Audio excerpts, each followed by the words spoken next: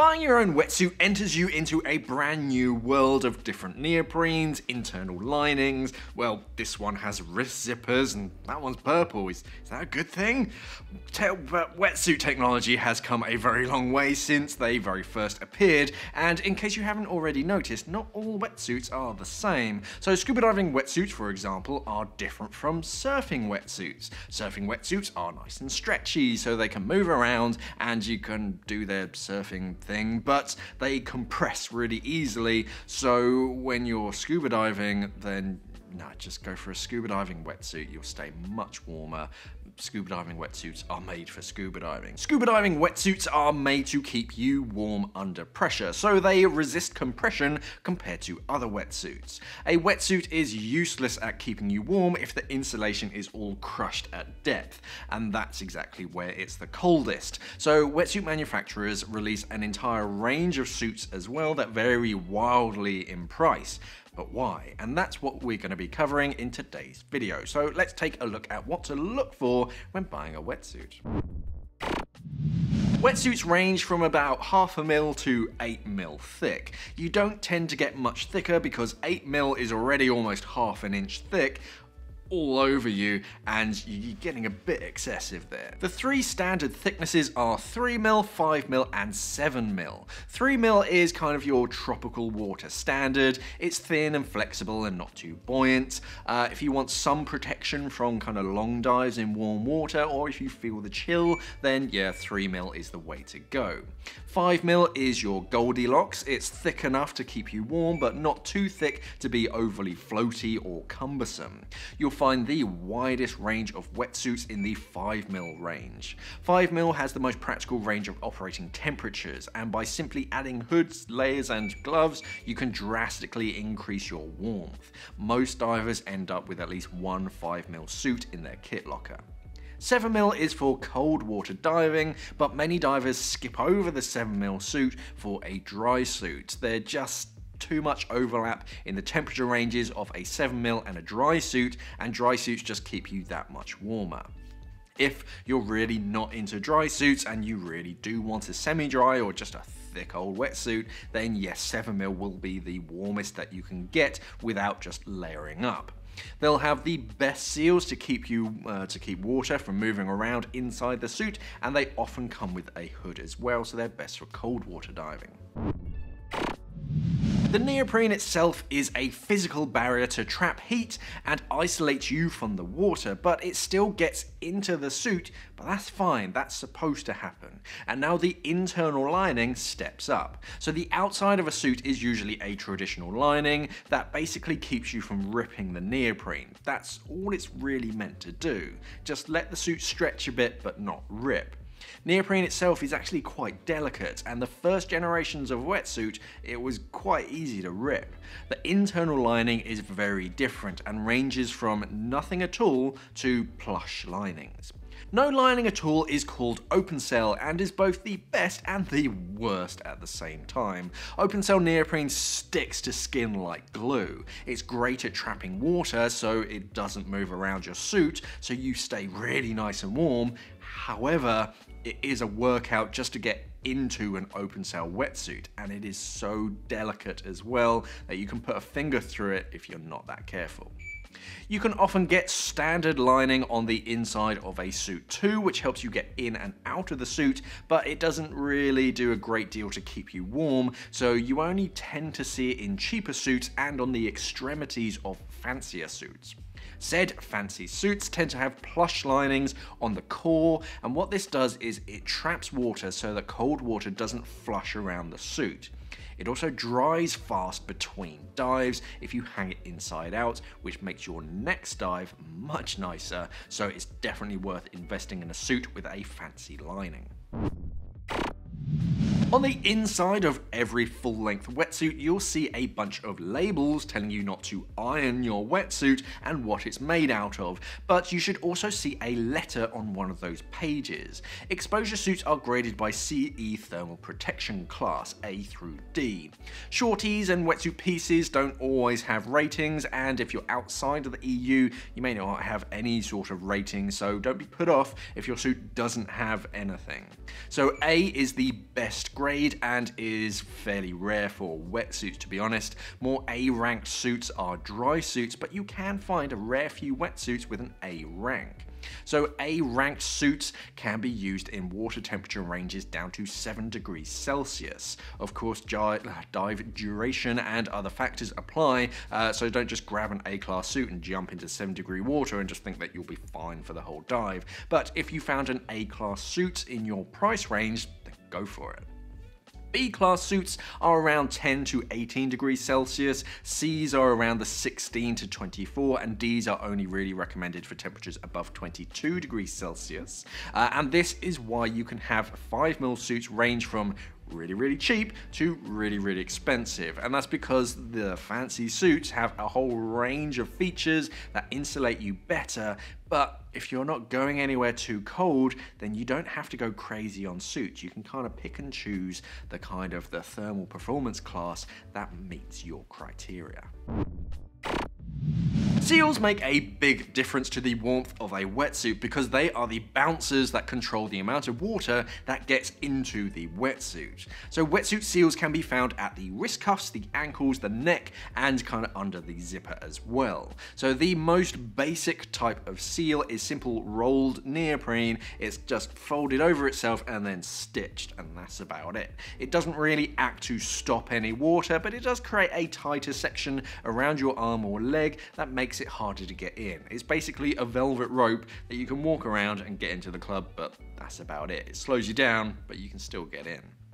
Glide skin and other similar smooth skin, or whatever the wetsuit manufacturers call it, is a good way to keep water from flushing in and out of your suit because it creates a seal against your skin and itself that water struggles to get past. So that's the decent bouncer that's actually checking for IDs. If you find glide skin, it'll be against your arm or your leg for a few inches or something, which is kind of the standard. Sometimes you see it facing outwards, so that it seals against gloves that you're wearing over the top, and you can always roll it in on itself if you're not wearing the gloves to create a seal against your arm.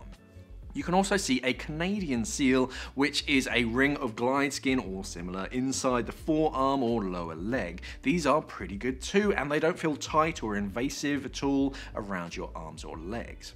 Around the neck you'll often find glide skin, and sometimes you have a little zipper as well, so you can tighten and loosen that neck seal to your preference. And check underneath the zipper as well. At least you want to see a flap of neoprene that stops the cold water from just flowing through the zipper, but you can find some suits that have dedicated seals and even whole gussets to stop the water from flushing in.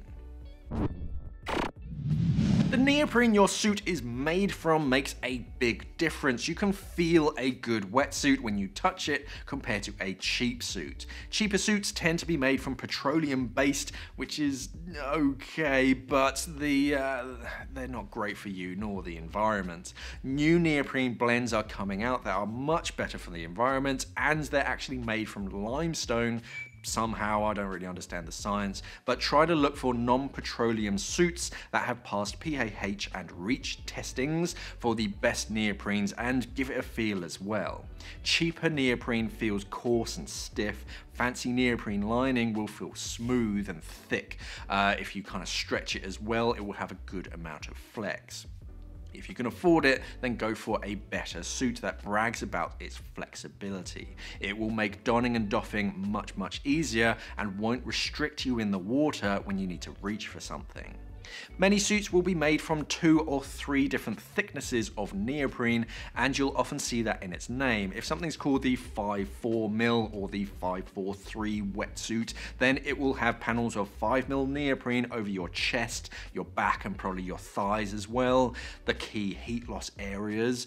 This is there to keep you warm, but behind your knees and under your armpit, you'll have thinner material so that you can move around. The same goes for hoods and gloves. You often have the thickest materials over your head and the back of your hand, but thin material around your face and around your palms as well, around your neck, to improve movement.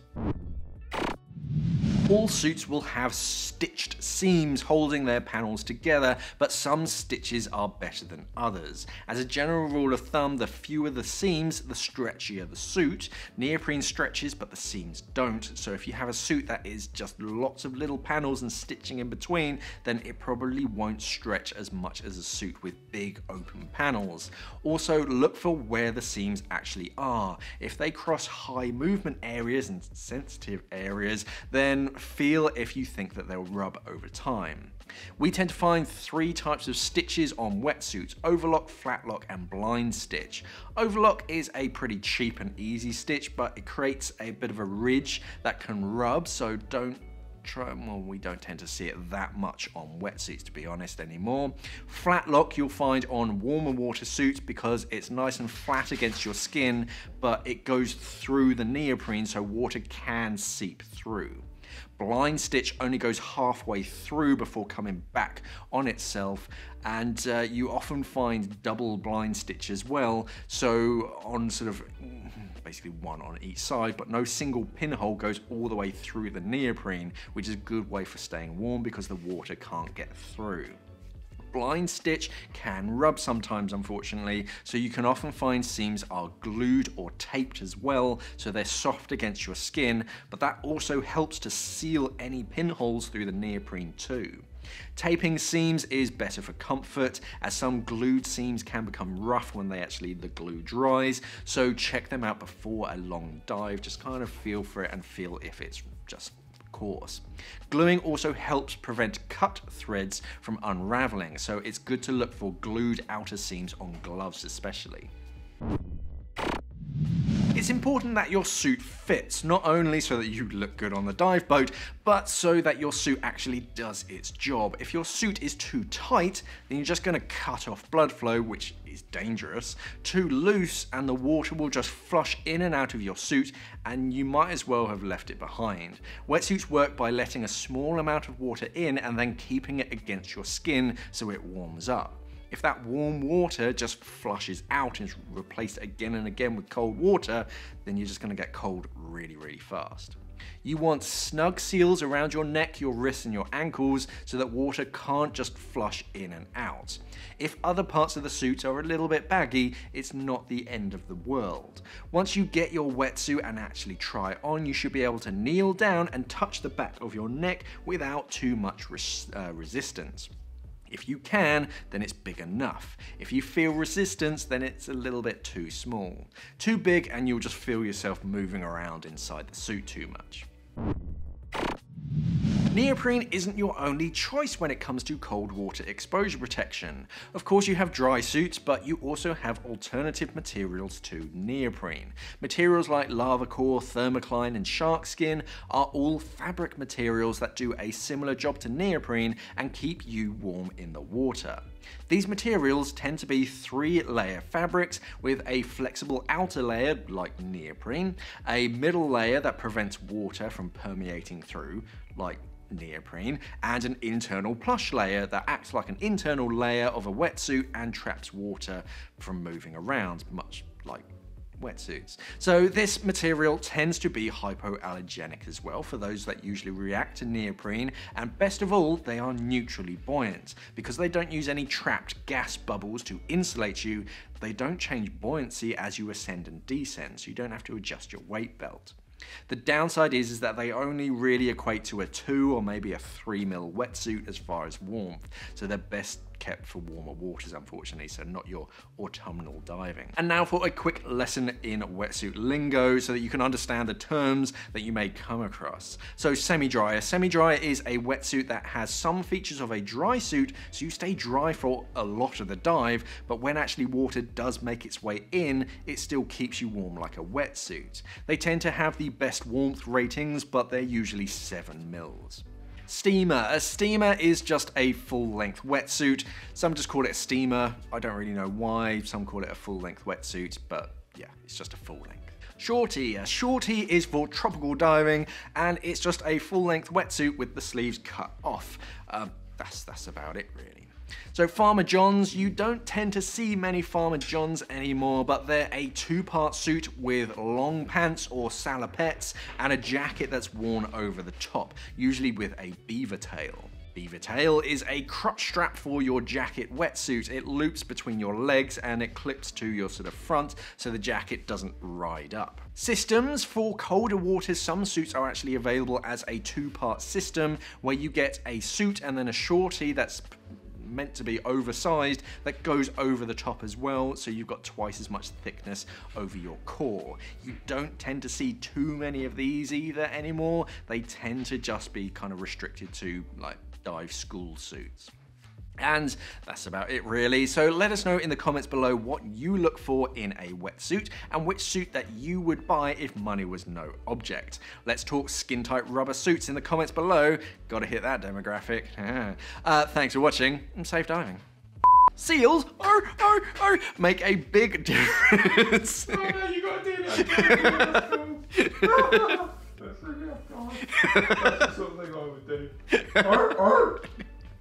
So the three standard that's hard to say, is going to be focused on single cylinder divers because I'm presuming that's what most of you watching are. And then right at the end, I'm going to be talking about the different disciplines and how that can affect your BCD choice. Because your choices expand when you start to switch up from single cylinders. So let's take a look at what you should look for when buying a BCD.